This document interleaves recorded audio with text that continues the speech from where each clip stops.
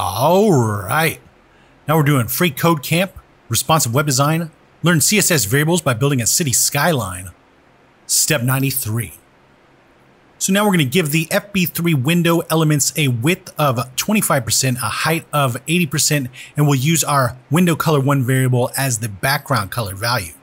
All right, so we're making a selector for this. Let's do dot FB3 window hyphen window. All right, let's do the curly braces like this. We're going to start off with a width of 25%, then a height, whoops, of 80%. All right, and then after that we'll do background hyphen color is now var parentheses hyphen hyphen window hyphen color 1, like that.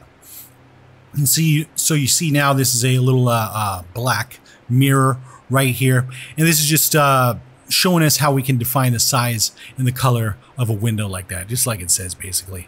Let's put the what is it, the semicolon right there for best practice. Check it, looks good, and submit it.